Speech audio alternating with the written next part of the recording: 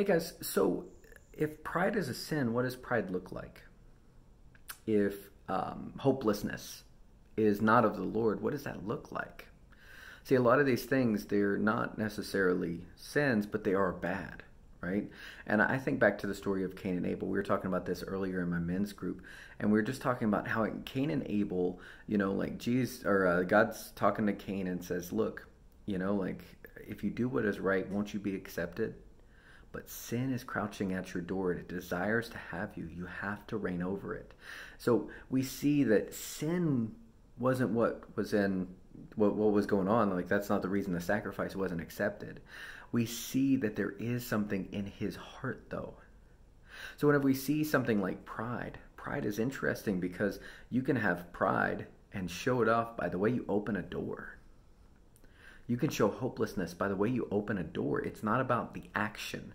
Most of the time we think about sin and we think about things that God doesn't like and we think about the actions, but we don't think about the heart as much. And so I just want to kind of challenge you on something. Cain is being told this by God, not because he necessarily sees it himself. It might be that someone else is able to see it better.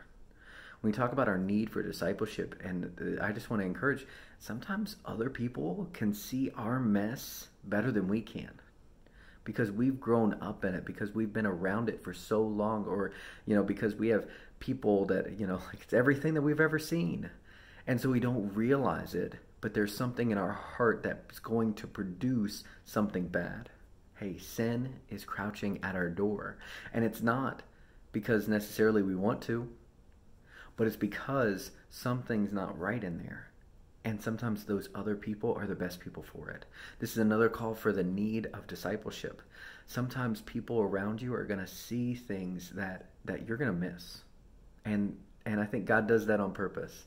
I think God talks to Cain here and tells him this on purpose. Not because, it's because he needed to know. Cain didn't know. He thought, hey, look, here's some beautiful vegetables. He didn't know that there was something wrong in his heart. That's why the sacrifice wasn't accepted. So that being said, get in there.